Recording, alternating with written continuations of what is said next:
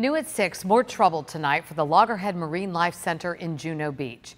Contact 5 investigator Dave Bowman tonight joins us with what appears to be a mass resignation by Loggerhead's veterinary hospital staff. Dave? Kelly, we've confirmed all staff workers in the hospital section of the Loggerhead Marinelife Center have either left or given their 2 weeks or 1 month's notice. None will be there by early May. And once again, there are no turtles in any of their 26 pools.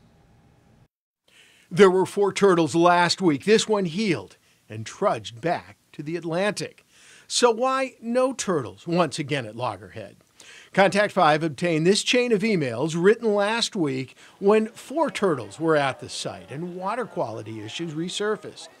Veterinary tech Sam Clark cites Loggerhead's history of brown, turbid water and quickly fluctuating salinities, that's salt content, as being unhealthy and are similar to how our previous issues began last fall.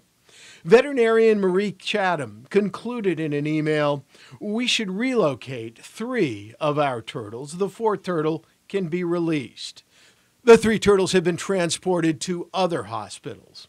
The Florida Fish and Wildlife Conservation Commission tells Contact 5 Loggerhead will not be able to take in more turtles until water quality and staffing issues are addressed. We asked a representative for Loggerhead Marinelife for comment. She tells Contact 5 board members are considering talking to us next week. Loggerhead's chief executive is on vacation.